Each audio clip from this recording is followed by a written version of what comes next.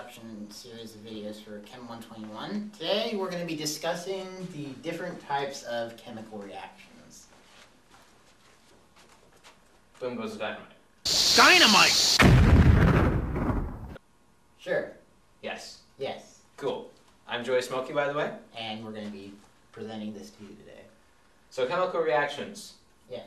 We have a whole bunch of different types of them. We do have a bunch of different types of chemical reactions. That's right. So boom goes the dynamite isn't exactly the only thing that happens. Oh no, there's lots of things that happen. Okay, so chemical reactions make lots of stuff go. They do make lots of stuff go. Cool. Okay. Right. So let's take a look at the first one. It's our synthesis or combination, as you'll hear it commonly called. So that's when you have two or more reactants combining to form a single product. Alright. So an example of this would be hydrogen and oxygen combining together to form water. Alright, very good. Alright, so it's pretty simple, nice simple kind of reaction. However, there is the reverse. When you have one reactant, single big reactant, and then it breaks apart into two or more different products. That's what's called decomposition. And then those usually require some heat in order to make it go. Because you're essentially trying to break, different chemical bonds, and that requires some energy in the form of heat. And so would that mean that dynamite going boom would be a form of decomposition? Not exactly. It's actually a bit closer to what's called combustion. Ah, okay. That's where a hydrocarbon, like gunpowder, dynamite, well, not really dynamite, but like, gasoline, what have you. Other explosives. Yes. Hydrocarbons, so plus oxygen gas, and those will combine explosively, violently, and their products are always carbon dioxide and, ironically enough, water. That's pretty cool. Yeah, that is pretty cool. Just drinking water like we could drink it. Not quite. It's water vapor that's really, really hot. That would be kind of hot and hard to drink. Yeah. Okay. It's pretty hard to drink unless you have like filters or something. I don't know. Yeah. Anyways, so moving on, we have what's called a single displacement, in where we have two things. One's maybe just an element, and another it's possibly a compound. What will happen is that this one will come along and kick one of the parts out, and as a result, it replaces the part that it kicked out, and the kicked out part becomes its own element, or what have you. Oh, okay. So it's essentially A plus BC yields AB plus C. In this case, the C was kicked out, Okay. and the A took its place. That makes sense. Yeah, it's a sort of a forced eviction sort of thing. But then you have another case, which is called double displacement, in which two components switch with each other. So they change partners, essentially. So you have compound AB and then compound CD. You put them together, and then in this case, D and B switch partners, and so as a result, you have AD and CB. Okay, so this sounds kind of like, I'm thinking of it like square dancing. So yes, like, you must. B and C are like a couple of partners just sitting there dancing, and then A is sitting here all jealous, like, hey, I want to dance with C. So they swap dancing partners, and there we go. That's our product. This is kind of the joke at the prom. This is more like square dancing. Yeah. Alright. Okay. Now, those are the basic ones. Now I'm going to talk with you about a little more complicated ones, more advanced kinds of reactions. Now, first one in that category is called the oxidation-reduction reaction, or redox. And we can't really discuss it in the form of one single formula, and so we'll kind of have to split it into two.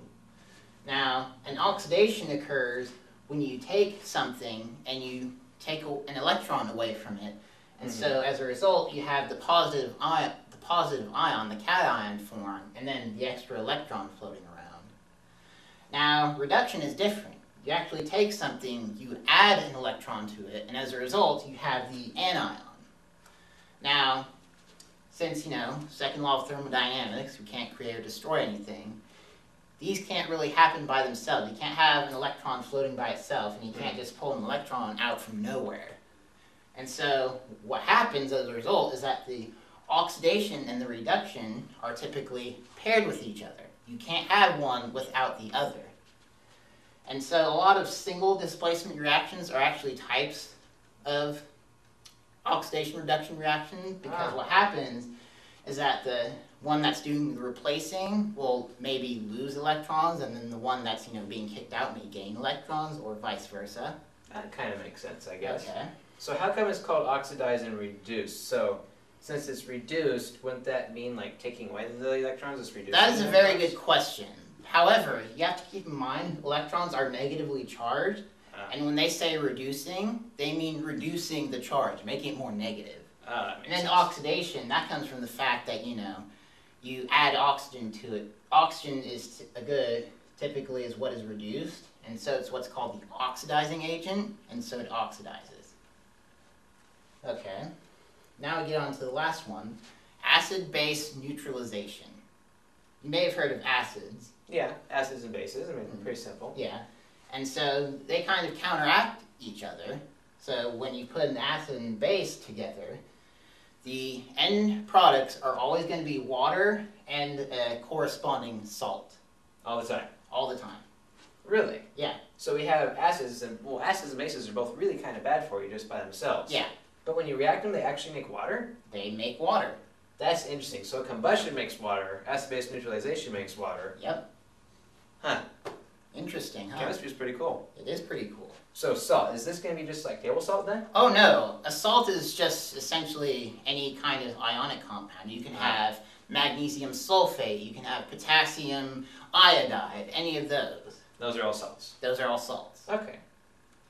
And Very so these are all the several types of reactions. You may not need to know like all of them right off the bat. It's the first 5 that you're usually concerned with, but do keep these last 2 in mind because we'll be working with those a bit. I have one last question though, real quickly. So the acid-base neutralization, this looks kind of like double displacement, is that right? That's correct. Ah, okay. Acid-base neutralization is really another form of double displacement. That's useful to know.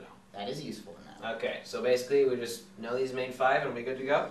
Pretty much. Alright, so I'm going to see if I can summarize all this real quickly. Synthesis, 2 or more things coming together to make one. Decomposition, one thing breaking into 2 or more things. That's right. Combustion, making things go boom, presence of oxygen, mix carbon dioxide and water. Okay. That's right. Single displacement, swap one partner. Double displacement, you swap 2 partners. That's right. Okay. Oxidation reduction basically deals with changes in electrons. That's right. Okay. And acid base, you basically just neutralize the 2 together and you get water and salt. That's right. I think I got it. All right. That's good. Cool. All right. Thank you very much, All Kevin. right. I'll see you later. See ya.